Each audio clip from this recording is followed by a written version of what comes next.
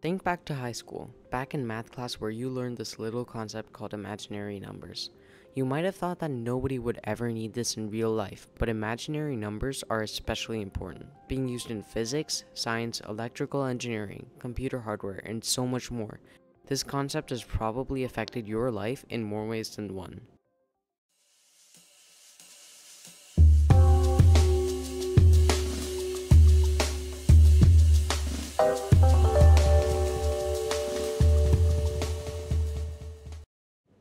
Throughout history, mathematicians have tried and failed to solve the cubic equation, but sometime in 1510, a mathematician named Scipione del Ferro would change that notion when he would discover a solution to the depressed cubic equation, which is a normal cubic without the x squared term. Del Ferro would keep his new solution secret so that he could use it in his next math duel, which involved a mathematician challenging one another with a series of questions. The person who completed all the questions first would win, and the other person would lose their reputation and often their career would be ruined. Hence, Del Ferro would only reveal his solution to his student, Antonio Maria Fior, when he was on his deathbed.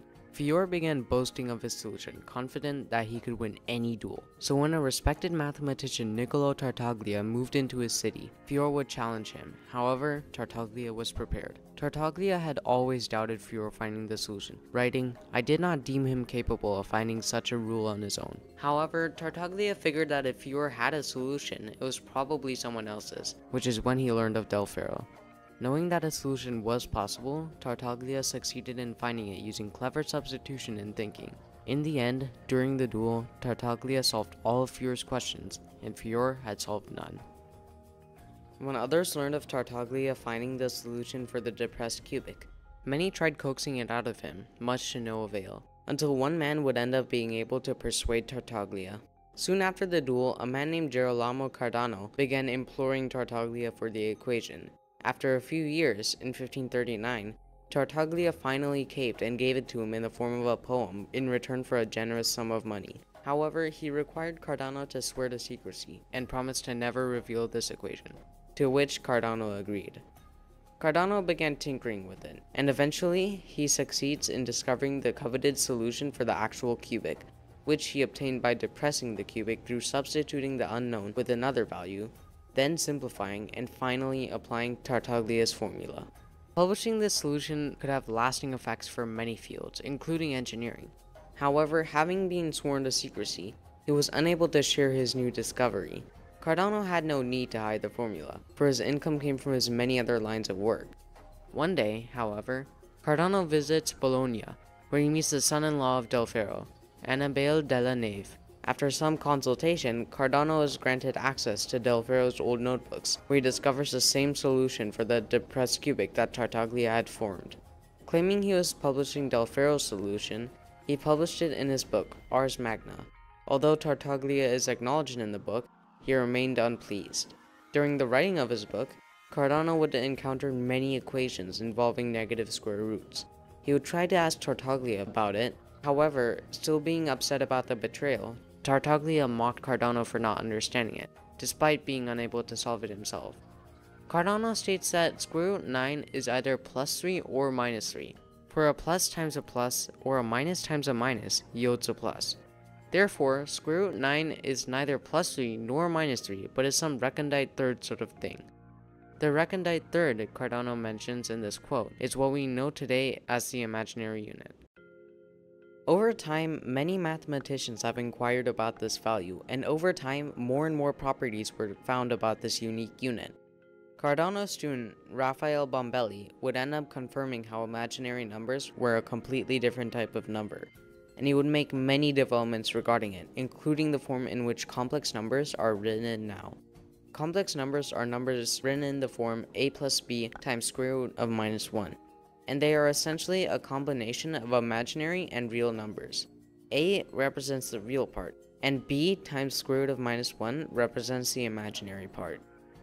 Later, after the way in which algebra is notated was developed, René Descartes would begin to utilize these numbers more frequently, popularizing them and bringing them mainstream. But imaginary numbers began to take shape primarily when the famous mathematician Leonhard Euler began delving into the strange properties of this unique value. In fact, it was he who introduced the term I for representing the square root of -1, I being short for imaginary.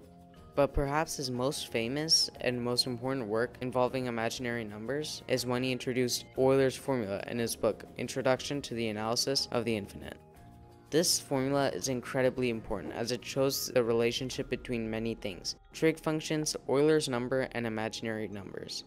Another discovery that came about this time was a geometric representation of imaginary numbers, formed by a cartographer named Caspar Wessel, who published it on the Analytical Representation of Direction. This concept revolves around taking the common number line and constructing an additional axis known as the imaginary axis. Similar to the Cartesian coordinate plane, this kind of representation forms the complex coordinate plane, which allows complex numbers, and therefore imaginary numbers, to be plotted in a more geometric way. This representation would reinforce the idea that imaginary numbers were a part of mathematics, because like how negative numbers are an extension of a number line with only whole numbers, imaginary numbers are an extension of the real number line. Over centuries of work, the imaginary unit would end up being solidified as an important part in mathematics. After all that, you might be wondering, why is this important to us? Well, imaginary numbers do go beyond being merely a concept. When the famous Austrian physicist Erwin Schrödinger published his equation in 1926, it was regarded as the most important equation in the field of quantum mechanics. Schrödinger's equation describes a wave function based on some given properties, able to predict how particles react to external influences. However, nobody expected to find the imaginary unit right in the crux of the equation. Regarding that revelation, the physicist Freeman Dyson said, "That square root of -1 means that nature works with complex numbers and not with real numbers." Many physicists were unable to fathom such a concept being used in physics. However, it didn't stop there. Schrödinger's equation would revolutionize the way people worked with imaginary numbers, and the new possibilities would help pave the way for innovative technologies. An example of quantum mechanics being used for technology is the transistor. This is one of the building blocks of modern technology, and developments such as these would result in a whole new technological revolution. Quantum mechanics has also helped make the electron microscope, which was groundbreaking as it allowed scientists to see microscopic organisms. According to an article published to the National Library of Medicine, but the rapid developments of mRNA-based vaccines and effective antibody therapies have drawn from knowledge gained by a single particle cryo-EM. A single particle cryo-EM is a form of electron microscopy, and using its data, millions of lives were saved as a vaccine for COVID-19 was able to be developed quickly. Imaginary numbers are also used in electrical engineering. However, rather than using I to represent the imaginary unit, J is used since I already represents current. One of the main reasons they're used in electrical engineering is because complex equations are used to model various electrical signals while also allowing engineers to modify devices within a circuit. A more specific case of this is seen when analyzing alternating currents. Alternating currents are a type of voltage that oscillates thousands of times during its travel. Euler's formula is crucial when dealing with alternating currents, as its real part can be used to represent the wave. Alternating current is essential due to it being inexpensive while preserving energy over long distances, and therefore being used commonly in homes and offices around the globe. Hence, it's best if it can be calculated more efficiently, as it's used practically everywhere.